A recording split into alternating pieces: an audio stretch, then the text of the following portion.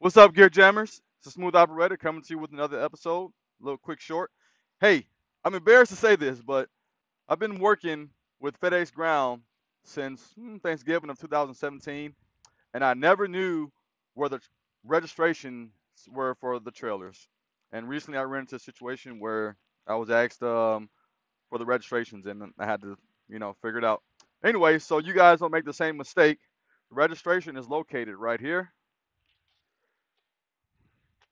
All right, little rubber box here. Sometimes it's laminated, sometimes it's some plastic, sometimes it's not. So if you ever need the registration to the trailers on FedEx ground, that's where it's located. Okay. Hope that helped you out. I'm embarrassed to say that I didn't know that, but hey, it happens. Stay safe, stay smooth.